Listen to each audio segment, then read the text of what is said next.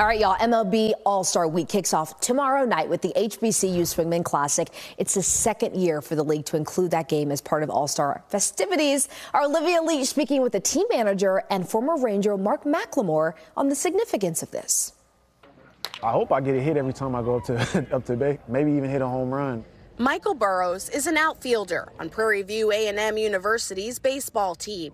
Despite being a powerhouse on the field, as a player at an HBCU, he says he often doesn't get the same exposure as top players at other schools. We get overlooked sometimes just because we're HBCUs, but we can also play with higher level baseball. It doesn't matter like what level it's on. I feel like, you know, we're great baseball players too. On Friday night, Michael will get a chance to show off his skills on one of the biggest stages yet, the HBCU Swingman Classic. The game officially marks the start of MLB All-Star Week. 1, 2, 3, yeah. The game showcases the top baseball players from Division I historically black colleges and universities across the country. The first HBCU Classic was held just last year in Seattle. For Major League Baseball and Ken Griffey Jr., the Players Association and the Youth Development Foundation to partner on this initiative for these young men. It'll be a memorable experience that they will take with them for the rest of their lives.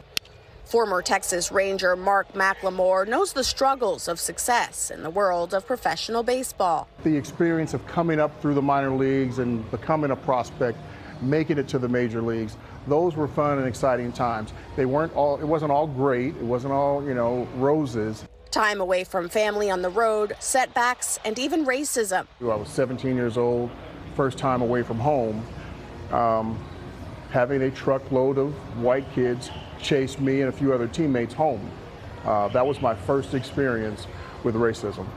It was ugly. It was very scary. Now McLemore will get to share some of the lessons he's learned with young ball players like Michael.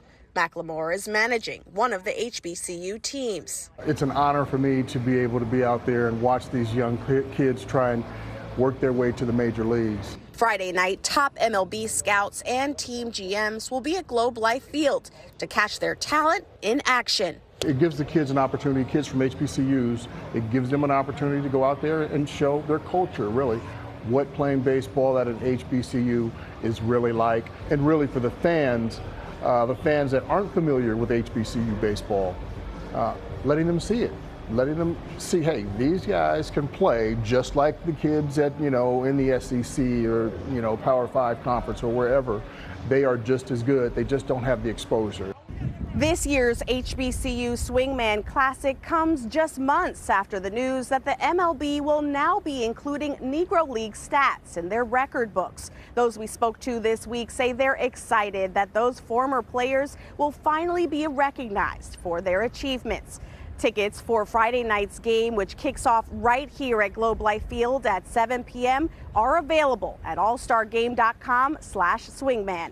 In Arlington, Olivia Leach, CBS News, Texas.